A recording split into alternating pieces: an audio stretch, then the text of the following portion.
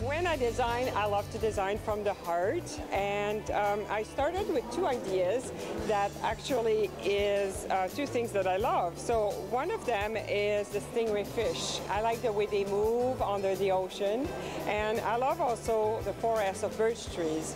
So when I researched the stingray, I discovered this fabulous umbrella there that is manufactured by Tucci, and this umbrella is a very high grade. It's a nautical grade, and it's a very high end, but I just love the design and the way that it moves.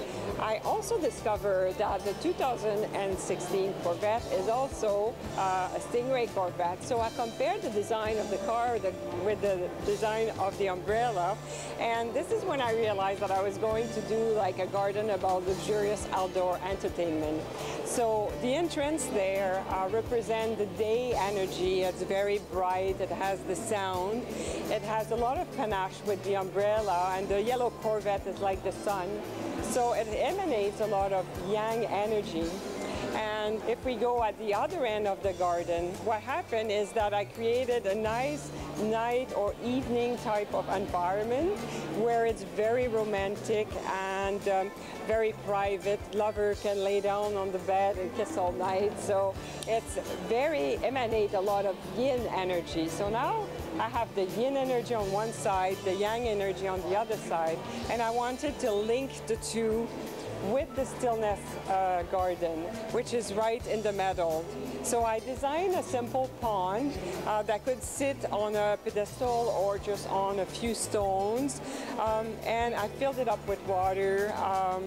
This is aluminum and it's powder coated. It's very light, it's easy to clean. You just pour the water into the garden, and then there's little fish there that are swimming away. And in a way, when you take just a few seconds to look at those two fish, you realize that you stop thinking. And it creates a sort of gap between the thought. So this is why it's called the stillness garden. So it really makes the garden all together and it all becomes one. And just to complete, here I created also a little thyme garden that is a sort of inspiration that came from Vita Saxville West, from Sissinghurst in England. And they had a thyme garden over there to commemorate her travel. And if you have this garden of the thyme garden on a large scale, it actually looked like a Persian carpet. So it's quite interesting.